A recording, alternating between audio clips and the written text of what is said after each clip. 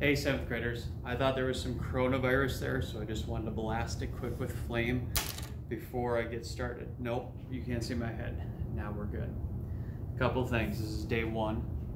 As you can tell, the video, not very good. I'm not going to edit it, but I want to get you some information here as far as what we're going to be doing. This is the leftovers from my lunch. This is a flower. What we need to understand with my lovely drawing is the leaves need stuff that's down here. The roots need stuff that's up there. How does it happen? So I have celery.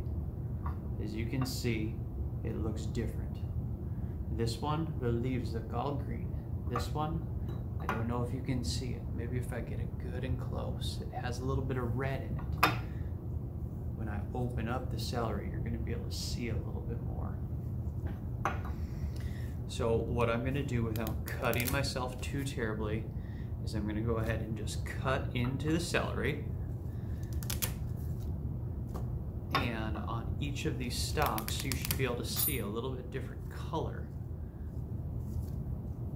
All right, so I'm going to bring that in nice and close. You can see how that middle one's a little bit more red, the other ones are more blue. Or another way to look at it is just look at the difference in leaf color. So what you need to figure out for me when you can see me, is this creepy yet?